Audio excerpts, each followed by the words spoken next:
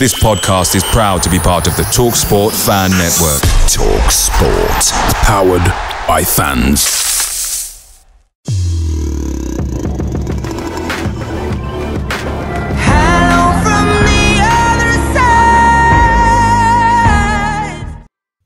Hello, good evening, and welcome to another episode of the Wednesday Week Hello from the Other Side edition. My name's Dan Fudge, and with me tonight I've got from podcast, and I hope I get this right, Wise Men Say, I've got Richard Easterbrook. How's it going, Rich? You all right? I'm good, Dan. How are you? Yeah, not so bad, not so bad. Hell of a day of it on the interwebs. As you can probably imagine, our fan base is quite fractured at the minute, and everything's quite polarized. You're either in, or you're out, or you're against it, or you're not. And I think there's a phrase they use in Star Wars where they say, "Only a Sith deals in absolutes," and that's where I've got right now. That's what's happening. Although you lads aren't doing too bad, so just going to get you on, keep you on for a few minutes, talk about the upcoming game this Friday under the lights at Hillsborough. Now, last time we played a team from the northeast under the lights at Hillsborough, it was last Tuesday. We earned our second point of the season. You lads seem to be going great guns at the minute. I mean, not so much in the last game, right? No, well, we had a start of the season that saw us lose both games against Ipswich, then Preston, but we went on to get 4 wins from the next 5 games. Wow, including three on the bounce. Rich, so, what's that like? Tell us what that's like. To be honest, this time last week we were all kind of like, well, this is new. Because we'd won 3 in a row in League One, but it's not, it's not the same. If you're beating Shrewsbury as part of your 3 wins in a row, it's like, no, it's not the same. Tell us about it. So it felt a little bit like uncharted territory for us. So we dealt with it as well as we could, and then promptly lost the next match against Cardiff. So everything's back to normal again. Yeah, everybody's back whinging on the internet, I assume. Yes. Unchanged team, and the unchanged team suddenly became the problem in this match. Yep. It's at the time we just put it down as one of those games, just one of those where we kind of dominated 70% possession, loads of shots on target. Then they had their first attack 10 minutes from the end and scored from it. So. I mean, all right. So you were the team that beat us in the playoffs the other year. Went up to the championship, stayed up, that type of thing. Hey, listen, don't apologise about it. If we still had the manager and we still had a lot of the players, I'd be going, hey, it made us stronger. Turns out it didn't. Getting promoted this year made us less stronger. But tell us about the season. Did it go as beyond your expectations of how it was going to go, or do you feel like Sunderland's one of those teams that should be up there kicking around a lot like Middlesbrough should be, really? Well, it was a massive surprise, really. Because although we made signings over that summer, a lot of the signings we made were just making loan deals permanent. So the likes of Jack Clark and Patrick Roberts that were both in on loan deals towards the end of that League One season. They were made permanent, and we signed a couple of others here and there, a couple of free transfers from albeit Premier League clubs, but still untested players. So we weren't really expecting anything, really, especially when we lost our manager. Like Alex Neil left a month into the season. I don't think it was even a month. I think it was 3 weeks into the season. He left for Stoke. We thought, right, well, there we go again. But Tony Mowbray came in as kind of instilled this positive, enthusiastic, forward playing football, and which shocks you with somebody like Mowbray, right? Because you just don't expect it of him, do you? No. I mean, I'm previously a sports journalist, and I covered Middlesbrough when Mowbray was in charge at the Riverside. So I kind of knew that he has got that ability to kind of pick up a very young side and kind of take these rough diamonds and polish them up. But at the same time, I knew that his sides often fall away as well. So for him to put a full season together, there was a couple of dips here and there, but to finish 6th, albeit with 69 points, which is quite a low return, it was really good fun, to be completely honest. It was with it not having the expectation, because I'm sure you guys had it in League One, winning every match. When you win matches, you got a remarkable points total last season. It would still be, well, you Sheffield Wednesday, you're expected to win those games in League One.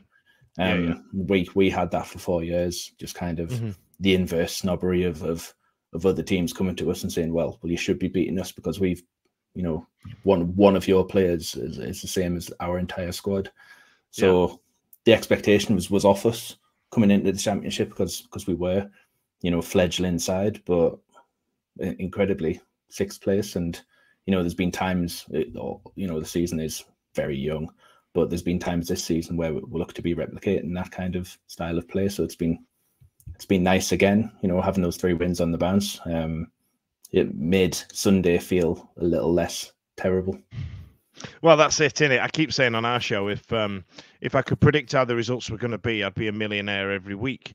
But that's the goal of the championship, isn't it? Any team can beat anybody. Unless you're Sheffield Wednesday, of course, who's not managed to beat anybody this season. But there is always an element of any team. I mean, looking at the likes of Coventry and Luton getting to the playoff final last year, there must be a part of your fan base, and it must be a huge percentage of your fan base that thinking you could go all the way this year, right? Yeah, I think the difference this season was a lot of outsiders as well, like a lot of bookies and a lot of the championship podcasts were saying we should be finishing top 3, which at the time I still don't agree with it. The players that we brought in have a little bit of pedigree behind them, only by attachment to the clubs that they've come from. So we've signed a player from PSG. We signed a player that was once named as the next Zidane, which you hear quite a lot. So these players are unproven in the championship. So to think of us finishing in the top 3 when you had the teams coming down like Southampton, like Leicester, Leeds as well, obviously, you think it's going to be a much tougher league, and especially with the teams coming up as well. Yourselves, Ipswich, Plymouth. You couldn't beat Plymouth last season, and you got over 90 points. So it shows how good the league was last season coming up. So it has made the league a lot tougher. And we thought, well, we haven't really improved that much. We finished last season at 69 points, which, as I say, it's a low amount. That probably won't happen again for some time. So it's going to take a lot to finish even top 6, I still think, for Sunderland. But yeah, you're right. The expectation is starting to build a little bit. The people are, especially with the neighbours doing so well as well. Like with them up the road doing all right and all, you must be thinking, I want to be up there. I want to be playing them. I want to be in and around it. I want to take some points off them. Surely you must be thinking that. Yeah, well, yeah. The last time Newcastle were doing quite well was mid-90s with Kevin Keegan, then Kenny Dalglish after that, and we weren't really doing anything at all at that point. We were languishing in the first division as it was then. So it always seems to be this cycle that once them up the road start doing well, we seem to start to struggle. And I don't think there's been a season in the last 20 years where we've played Newcastle and they've been the force that they were. Right. So if we were to be promoted, I'd be really worried if we were promoted now and haven't. Yeah, especially what they did to our neighbours the other day. Like, you don't fancy it. No, it was mixed emotions for me on Sunday. Because I lived in Sheffield for a couple of years, and I naturally chose Wednesday as a team I'd come and follow. I lived in Essex, so I was at the top of the hill, looking down on the ground. So I'd come to a few games. So I just naturally don't like Sheffield United, and I naturally don't like Newcastle United either. So I didn't really want to watch the game at all on Sunday. So not sure how good that result was for me. Probably not at all. It was a no-win situation, really. Well, bear in mind, your neighbours about 25 years ago did us 8-0 at their gaff. So, you know, we've been posting the memes, we've been laughing at them, but, exactly the same thing happened to us. The only difference is that it was at their house as opposed to up in the northeast. So normally at this point in this segment, I'll sit and ask, is there any players that stand out from our side to yourselves? But given the way our season's gone, you must be sat there thinking this could be about 3 or 4-0, right? No, not at all. No. So we had Ipswich. We played Ipswich first game of the season. They were really impressive. I know you guys have had, disruption over the summer. It's a very nice way of putting it. It was a difficult summer, so you guys have struggled in that respect. I'm not sure about the strengthening that you've made, the signings you've made. But I'm a big Barry Bannon fan. And this goes back quite a while as well. I remember we played. I can't remember which game. I think it was in the Championship, where in our relegation season, and I'm sure Bannon played against us then, and he looked a class apart from us as well. Every time I've seen him, I was naturally gravitate towards him. So yeah, he's. I'm not sure if he's fit or whether he's in favour or whether he's going to play well, but he's always the player that I think can do the most damage. If you ask half of our fans, he shouldn't be in favour, but he clearly is our best player. He clearly is the person that you do notice in and around the pitch, moving the ball. It's the players around him that we don't seem to have got. We managed to sort out our midfield last season under Darren Moore. We managed to sort out our midfield. We had 3 players in there. We had Byers, Bannon, and Volks, and we still haven't had those 3 play together since this season started. And any Sheffield Wednesday fan would answer you that was the best thing that we did in terms of the unbeaten run that we went on last season. This season's been obviously a tumultuous summer, and I agree completely with you. The disruption that we had was we didn't need it, and I agree with you about the signings that a lot of them have been quite average, if I'm honest. Like, we tried to sign squad players, I think, or we tried to sign youth, and given the form we're in, I don't think we're going to bring any of these youths on. And we've just signed a kid from PSG, a young guy called Gassama, and we've only seen him on a substitute appearance. So I don't know what to do, because, like I said to you before, we've got this league where anybody can beat anybody, and you just know that we're going to get points against somebody that we have no right getting it against, given the amount of goals you've scored, given the games that you've played and the teams you've played against. There's going to be an element that we end up beating somebody who's absolutely romping away with the league or something like that to get that monkey off our back. But I mean, so in terms of going forward, do you feel like this Friday there's going to be a lot of changes to the team that you had against Cardiff? I'd think with the time involved, we played Sunday, but before that we played Wednesday. So there's been quite a few games, and we have named unchanged sides through that as well. The likes of Alex Pritchard, he's played 290 minutes in a row, and he's pushing 30. So which makes him like ancient in Sunderland terms. So, but that said, all of the fringe players played in the reserves last night. So I think there'll be 1 or 2 changes, but not wholesale. Like the signings were made in August, aren't yet ready to start, with the exception of Mason Burstow, who came in from Chelsea. He started the last few games, but hasn't really had any chances, really. We've kind of just got used to playing without a striker, so it's been quite difficult for us to integrate a striker back into the team, and the mindset of the midfield has to change from creating chances for themselves to creating chances for the man in the middle. So tell me about that. Tell me about this strikerless formation that you're doing here, because like you mentioned earlier that Mowbray likes playing attacking football, and you've not got anybody up front. I don't know how it's working.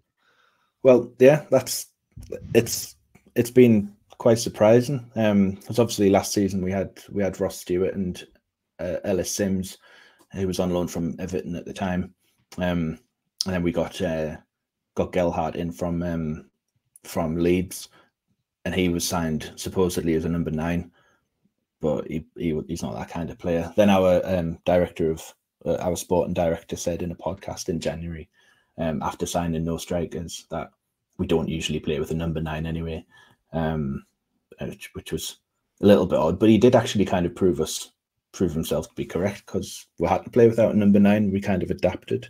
So we play at the moment, we've got Mason Burstow playing as the number 9, but previously we've had Bradley Dack, who's unfortunately injured with a hamstring injury.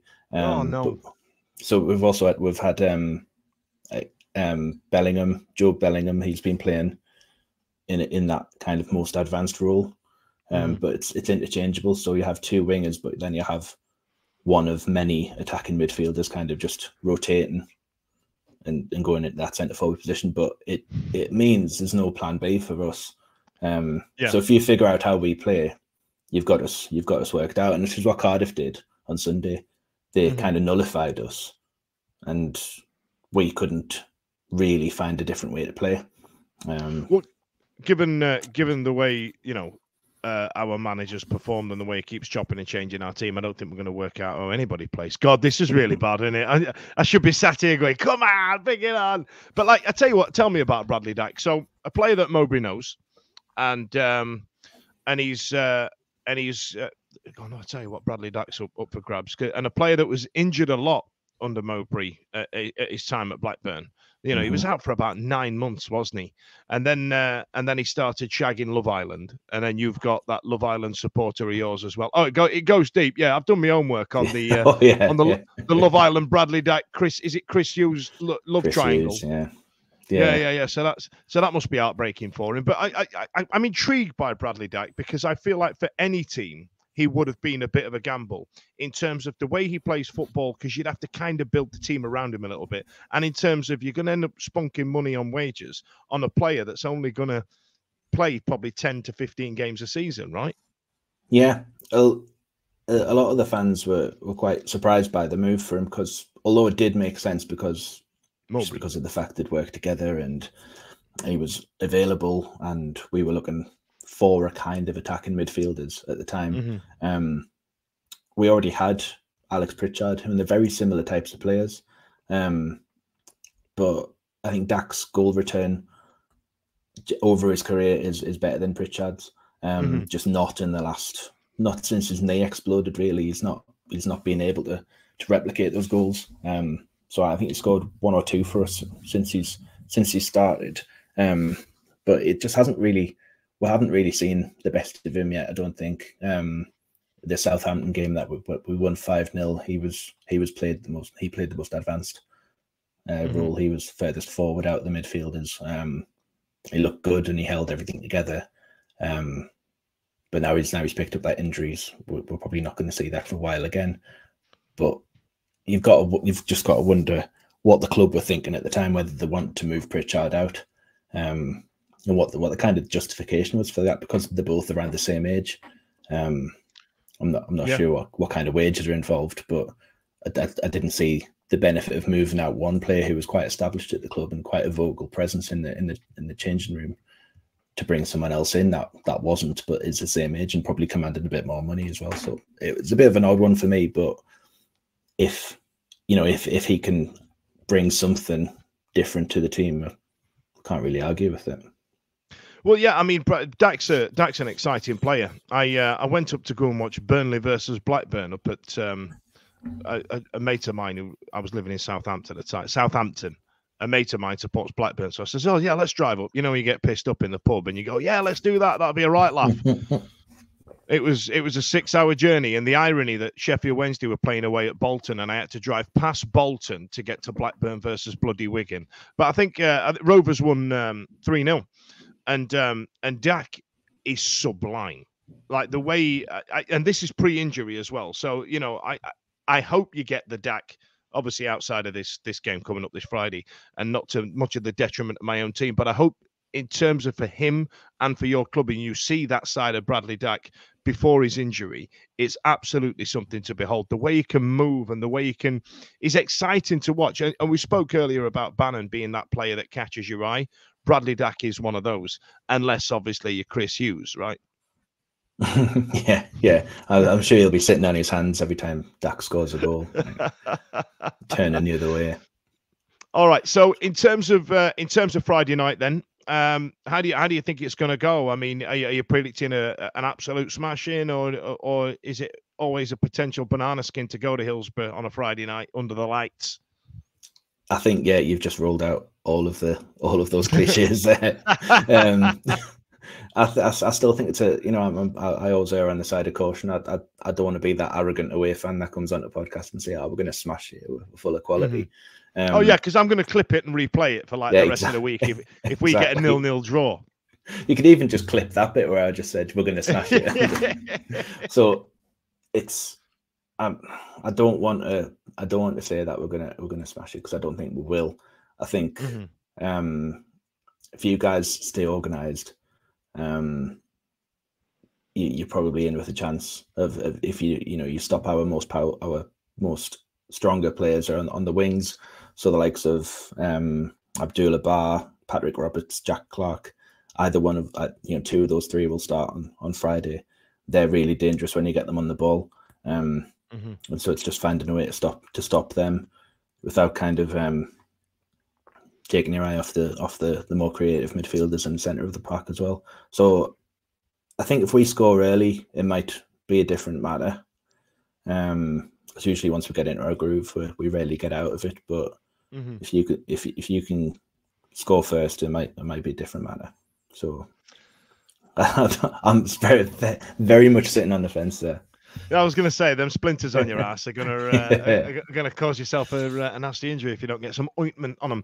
Oh, all right then. Well, listen, so I appreciate your time, Richard. Thanks a lot. Listen, I hope you have a good time coming down on Friday night. I hope the Sunderland lads. I don't know this 100%. It was true a couple of years ago. I don't think they sell beer on the away end. So do with that information as you will. You know what I mean? Yeah. But Rich from Wise Men Say, thanks a lot for joining us. See you later.